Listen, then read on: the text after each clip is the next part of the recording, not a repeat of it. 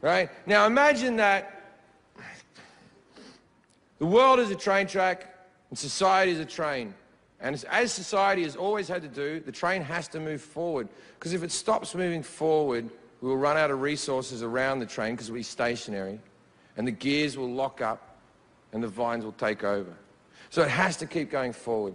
Now in this train, we have the people in the engine room, the people who are running the show.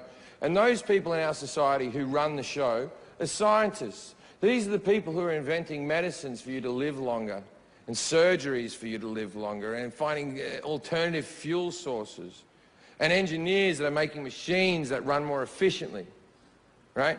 Now, all these people are scientists. Now, whether you like it or not, scientists are primarily atheists. And they're all in the front carriage dragging us along. Now, in the second carriage, we have a bunch of cunts that I don't think getting fucking enough flack. Agnostics. These fucking wishy-washy fucks.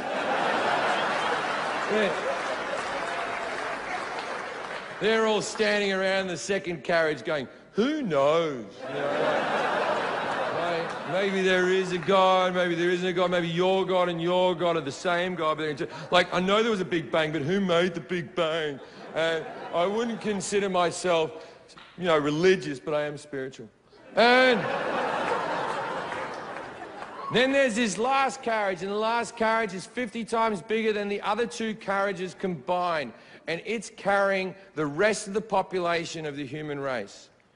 And it's just filled with cunts wearing hats for reasons they don't know, and growing beards because they think they have to, and some of the women are covering their faces and cowering.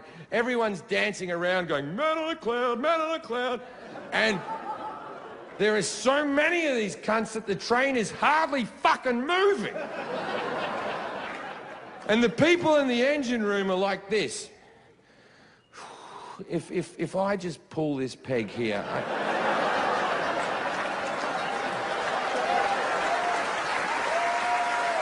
Do you know how fast we've been moving?